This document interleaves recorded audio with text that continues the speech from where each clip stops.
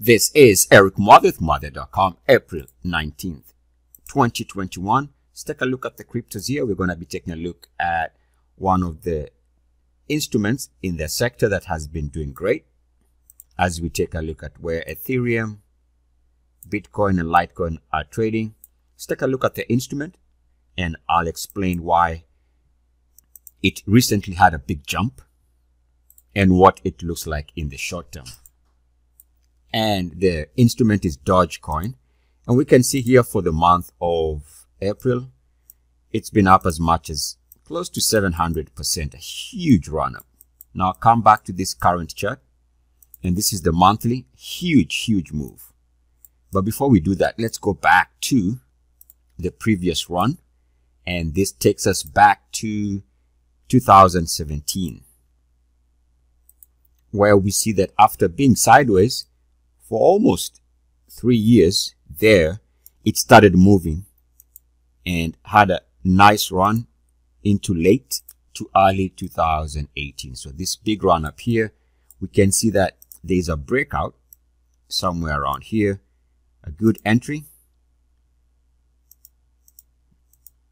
right here, and then there's another breakout that took place,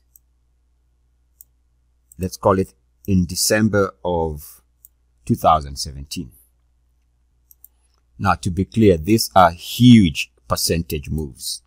This breakout here took the instrument from about 0.0025 to the highs here of 0.021. And incidentally, another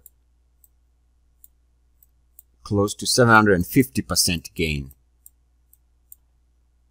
in this move right here, right there. So I want to discuss this breakout in 2017 so we can understand the recent breakout. They're all the same in terms of minimum requirement. We can see here the RSI and MACDs were moving to all-time highs because it was an IPO in a sense, or ICO. And we can see the other breakout. So this is the initial breakout. This is a monthly chart. And then we can see here a price breakout. RSI moves above 69.1. And we see that the MACDs again jump to all-time highs. Now again, I need to remind us that this was after many years of sideways action that we get this explosive move. And this explosive move only began after it met the minimum requirements for the ultimate Muathe breakout.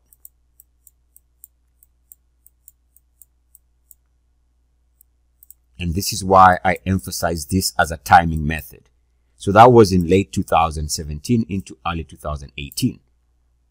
Now let's take a look at what happened coming into December of 2020. We have again this sideways action here. And this is from 2019 essentially to late 2020 as of December 2020. End of December to be exact. So we have this sideways price action, not very desirable in the eyes of momentum traders. But let's take a look at what, remember at this point as of December of 2020, we can see that Bitcoin had already moved.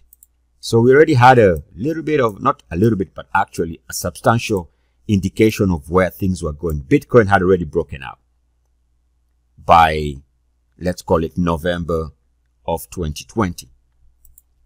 Ethereum had already blasted higher, as you can see here, as of late 2020.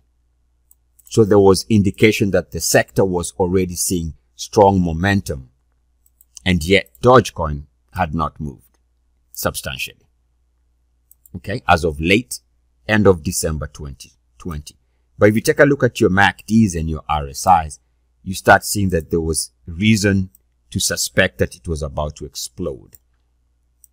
And this is again based on the ultimate Muathe breakout.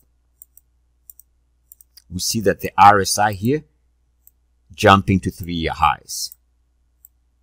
We see the MACDs just about to enter into three-year high status. In fact, we can conclude that it was already at 3-year highs.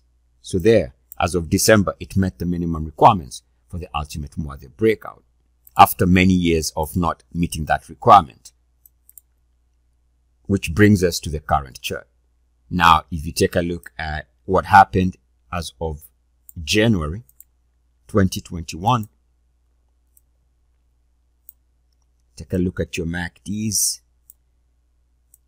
and RSI. They already confirmed that this was showing signs. Remember, the entire crypto landscape was moving, and hence, having met the minimum requirements, this was in play. And again, another great reminder to understand the power of RSI 69.1.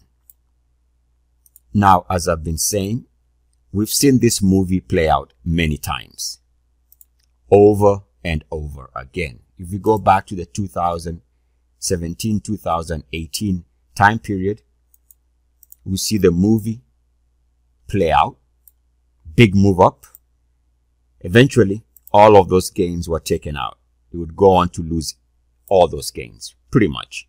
So we would say that was more than an 80% drop, if not an entire 100% of those gains from the breakout here were taken out.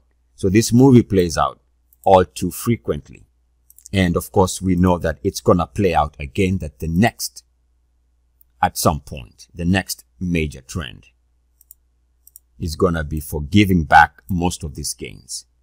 When that happens, nobody knows for sure. Which brings me to the current 4-hourly chart. And on the 4-hourly chart for today, we see that yes, there's been this push to new 4-hourly highs here. But take a look at your RSI showing a decline. More importantly, RSI is being rejected with uniform activity around the RSI 69.1. So that negative divergence could begin the short-term pullback, if not a major high pullback, because of this RSI 69.1 uniform activity rejection. And I need to emphasize, even on this small time frame, notice how the power of price moves higher when the RSI is above 69.1.